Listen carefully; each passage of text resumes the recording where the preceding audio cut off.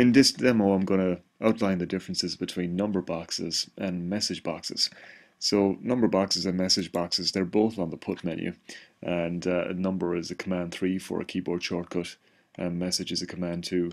Now so far in all the tutorials we have used number boxes, and I've got a short demonstration here again of the basic type of number box to oscillator to DAC object pattern that we've seen so many times before. And so number boxes do a lot of things very well.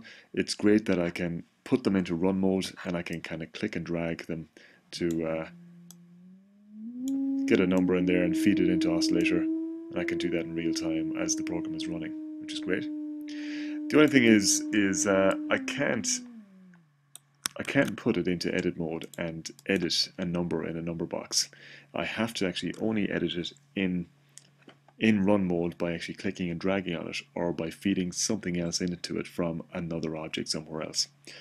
So instead of a number box there, I'm going to show you the difference with what a message box does. So if I can just put in a message box, that's one, and I can type in a number,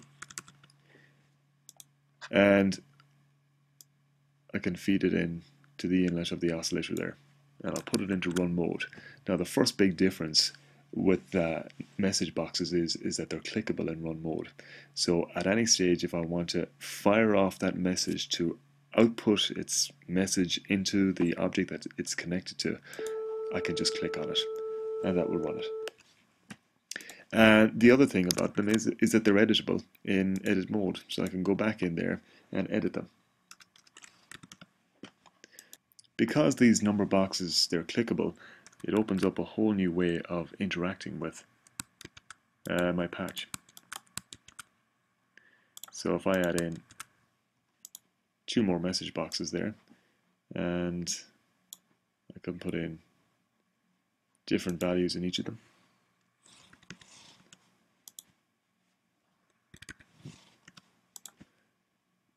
And feed them all into the inlet of the oscillator, run the patch, then it becomes very easy just to be a very clickable type of interface that I can click between them.